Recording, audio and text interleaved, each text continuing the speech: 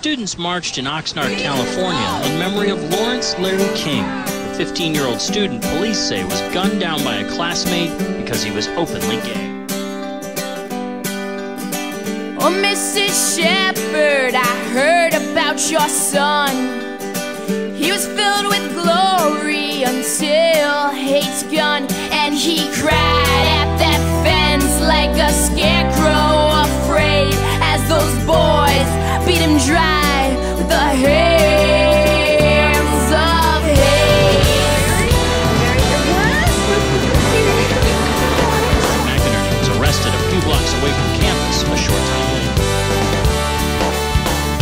Lawrence King never saw ninth grade before that bullet was forced into his brain by a bully, a madman, a classmate of rage. Just at 15, young Larry was sent to his grave, and we join together in the arms of faith. Can we join together and learn not to wait? And we join together in the arms of faith. Can we join together and be one human race? We jumped off the George Washington Bridge right into the Hudson River. Well, our friend Tyler was forced off of a bridge after his roommates filmed an out at him making love to another the same sex as him, and the only sin that God saw was the roommates killing him. Yes, he committed suicide. He jumped off the GW Bridge into the Hudson River last Wednesday.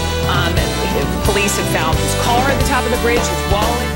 Poor old Jamey always smiled and thrived, but as the slurs went on, he couldn't stay alive, and he took his own life on a cold September night, and the bullies admitted that they wanted him to die.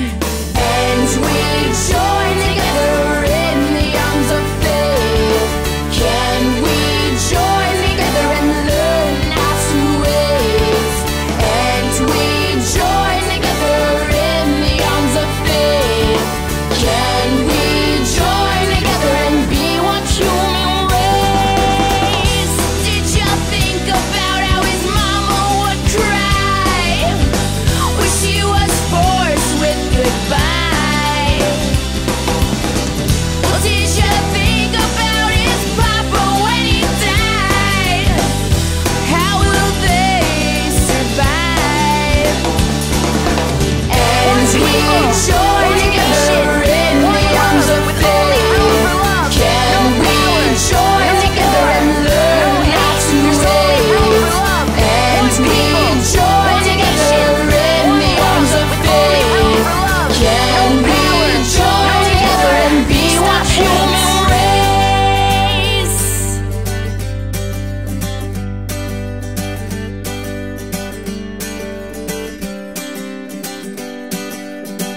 Oh, Mrs. Shepard, I heard about your son. He was filled with glory until hate's gone, and he cried at that fence like a scarecrow afraid as those boys beat him dry with the hands of hate. Every single American, gay, straight, lesbian, bisexual, transgender, every single American deserves to be treated equally in the eyes of the law and in the eyes of our society. It's a pretty simple proposition.